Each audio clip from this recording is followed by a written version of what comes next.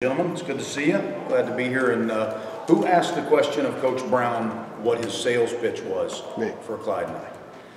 So, just so you know, this place sells itself, in my opinion.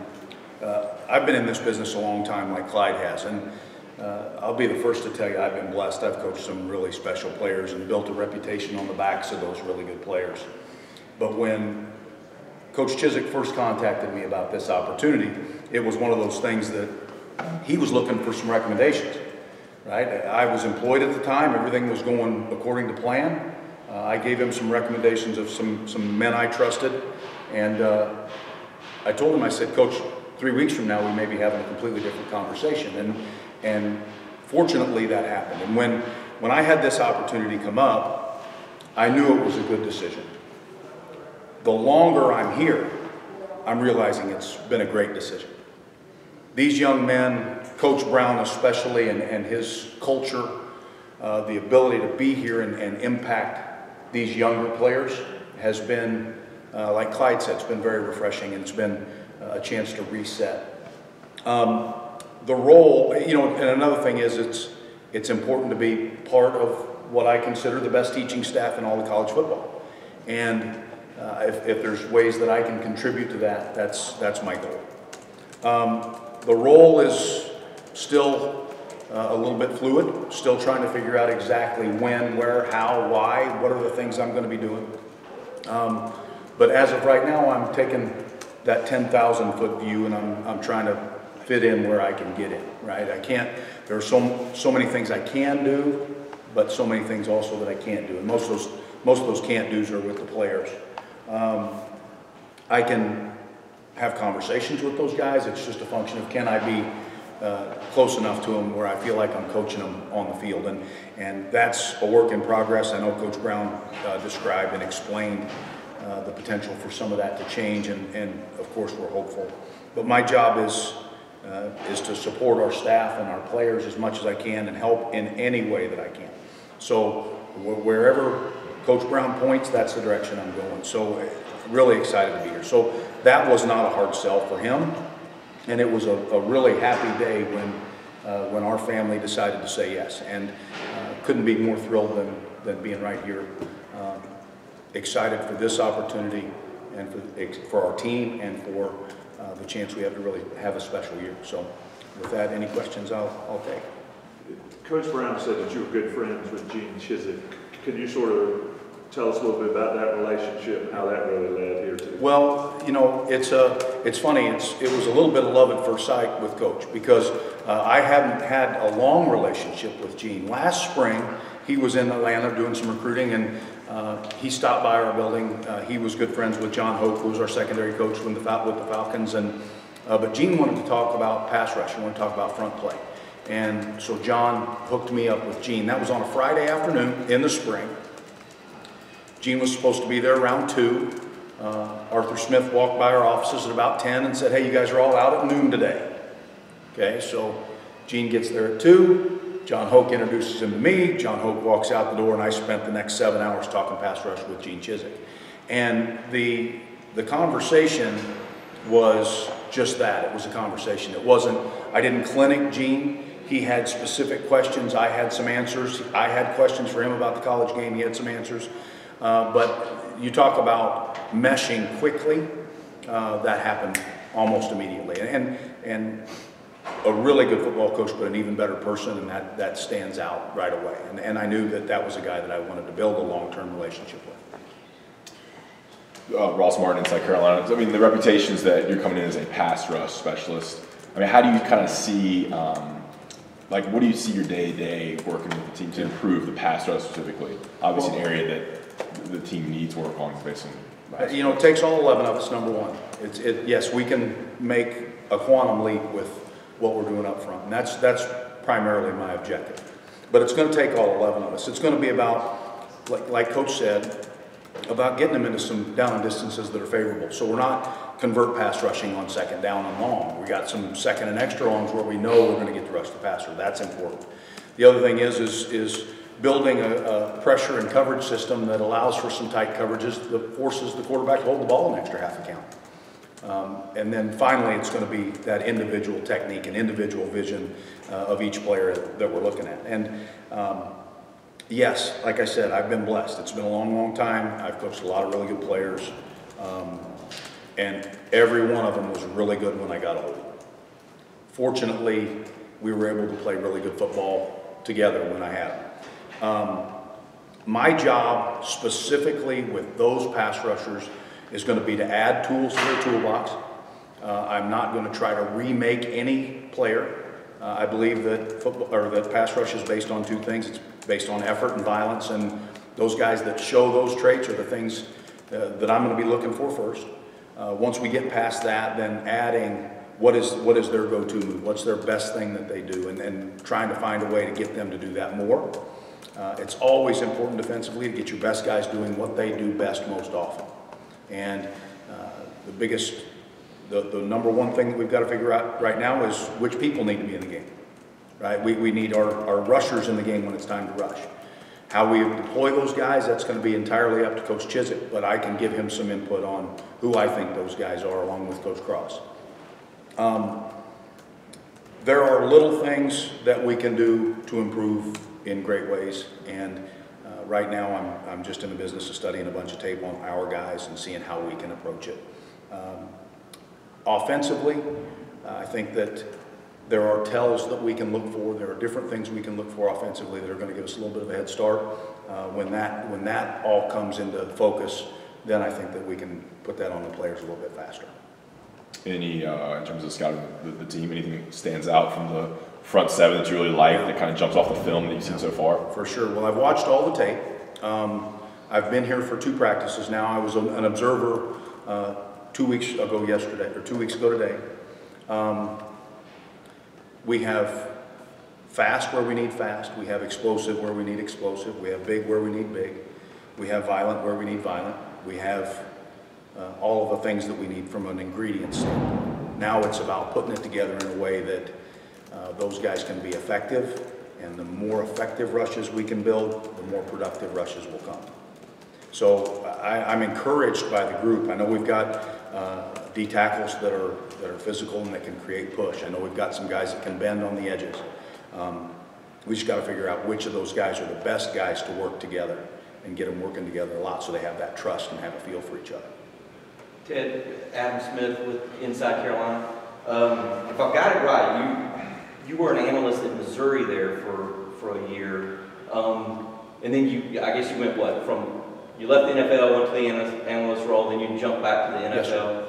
Like, does the fact that you've made that move before, maybe this is the second time making the move from the NFL to the analyst role, does that give you some comfort, or maybe even sort of an attack plan of since you've done it before and this is not, a new thing? That's a really good question, and it's, I know that when I went to Missouri, it was the first time Missouri had analysts. The compliance people were basically right behind me the entire time I was there, which is fine. That's because they wanted to do it right, and I understand that. The hope is that this role and this title is evolving into something that's going to be a little bit more involved. Comfortability, I'm not going to necessarily say that that's the case, just because there's not a lot of comfortability in this game, right? There are too many moving parts. There's too many things on the line. Everything is an emergency at every level in this business if you're into it the way the men in this building are. So, yeah, do I remember being on college campuses? Sure. Do I remember going back to Missouri and having a role where I was walking around with a clipboard instead of with a whistle around my neck? Yeah, I remember that. But I don't think that's why I'm here. I think I'm here to help Coach Brown in any way I can. I think I'm here to help the defensive staff in any way that I can. I am excited to really dive in and get as far down the road as I can, help our guys get as far down the road as they can. Ted, Michael Coe, WCHL-Chapelboro.com. You mentioned your relationship with Coach Chiswick. What was your relationship, or what did you know about Coach Brown before taking this job? Knew he was the only active head coach in our country that's a Hall of Famer. Knew that I've evaluated a bunch of players that played under Coach Brown for a lot of years in the NFL, and they all played the right way. Smart, tough, effort-filled, great teammates. You could tell it on tape.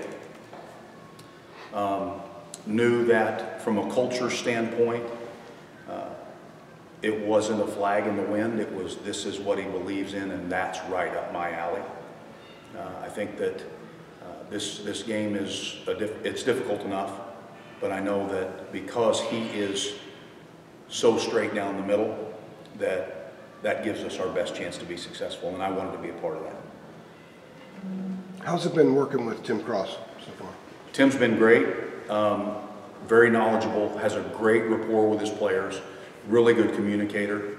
They ask the right questions in the meeting room. He has been super welcoming. It's never been, you know, hey, you know, I'm here to be overbearing, because I'm not overbearing. What I'm here to do is support him. And what I'm here to do is to help all of us get better if I can. Wherever I can have some input that gets us better, that's what I'm for. But Tim's been great to work with, and you know, he's got a GA, and Cam's been great, and then working a little bit with the outside guys with Bryson and with Chiz, been great. But the biggest thing with Tim and I is going to be, you know, any relationship that's worth a darn is going to be built on truth and trust, right? And he's going to get that from me, and I know that he's going to give that back. So I have no issues, and I certainly hope that Coach Cross doesn't have any issues having an extra set of eyes on his guys. Ted C.L. Brown with the Raleigh News and Observer. You said that earlier on about the attractiveness of this job. How much, or was it a factor of also seeing some of the other hires that Coach Brown and people that he's brought in, both with NFL experience and without, but just kind of the I don't know, the coaching acumen that he's assembled, was that also added to your desire? It was certainly a check in the positive column, you know, because it's a small community, right? Football in general is fairly small, and then coaching is even smaller, and so you pay attention when things happen and when movement happens. As the collection started to change a little bit here, it was impossible not to notice because they were all really good hires. I didn't go out and recruit Coach Brown. You know what I mean? I didn't call him and say, hey, Coach, I see you're putting together something really special. I'd like to be a part of it. It was a function of my conversation with Coach Chiswick and then the opportunity presenting itself when it did. Is it a huge positive? Absolutely. Do I think that it's going to be something special? I really do. You guys good? Let me get one more, and have Tommy Ashley from Inside Carolina. Matt said that he wanted you to be basically brutally honest with his players. What does that look like as far from your standpoint? Right now, it looks like me having some tough conversations with position coaches and with the coordinator. In the full staff meetings, when I get an opportunity to give my opinion, I'll give it. With the players, it may look like a drive-by every now and then. Right, I'll walk by and I might put my arm around a kid and say something and just keep right on moving. But the film doesn't lie. We've watched a lot of tape already, and when things jump off the tape at you, if you don't address them right away, then they tend to get cold and go away. So it's my job as that extra set of eyes defensively to stay current, to stay in the moment, and to try to get as much honest feedback as quickly as I can to guys. That right there, if I ask a guy how good he wants to be, and he says he wants to be great, well, I'm going to put that pointer on him, and I'm going to say, that's not great. When you said you wanted to be great, you gave me the permission to coach you to that. And that right there isn't the way the best players do it, you know, when I put the pointer on him in the film room. And, you know, down the road, as we start evolving this position, there may be more and more opportunities for that. But that's kind of my way. That's why this has been such a good fit, is brutally honest is the only thing I know. I mean, you can't, there's no dancing around Terrell Suggs and Elvis Dumerville and Courtney Upshaw and Khalil. I mean, you got to go right at them. And that's why I'm here. So I'll go right at them. Ted, along those lines, when you talk about watching I guess you said you watched the entire season from last year. Yep. You said you watched all the film. Are you trying then, because Mac said 9 wins isn't good enough, and because, I mean, you know, the narrative is the defense was the weak link of this team last year. Have you tried to take an especially critical eye, maybe critical is not the right word, but, you know, really zero in on things to pick out to improve as opposed to say, okay, these are positives, Right. you know, like have you really sort of tried to take that approach to the film study? I'm not the harbinger of death. So that's not my role entirely, but what I will tell you is, right now I'm trying to get the structure, trying to understand structure and concept, and see how we can make those things even tighter and more clean for our players. Yeah, I'll certainly point out the things that need improvement, but I also, it's important that I point out when they do things right too. You know, hey, we're a tick away from being really good right here. If we can just get your foot pointed in the right direction, if we can get your pad level down to this one more level, then we're going to make a quantum leap there. But brutally honest isn't always, I know this, positive doesn't always work, but negative never does, right? So I've got to give them a little bit of sugar with every bit of that medicine that I give them. And that's just part of how I've operated for a long, long time, from the time I was an 8th grade coach teaching them how to put pads in their pants until the time I was coaching, you know, in Super Bowl 47. It didn't matter to me. And just like what Clyde said, which I thought was brilliant, coaching's coaching, right? And we're all trying to find a way to make each individual guy better, because when that happens, when each individual gets better, then our team gets better. When our team gets better, then everybody holds each other to a higher standard.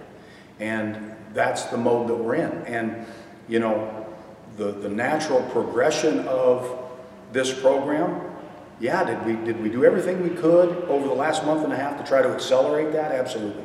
And I'm thrilled and honored to be a part of it.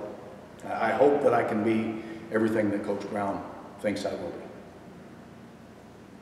All right. Good? Thank you, man.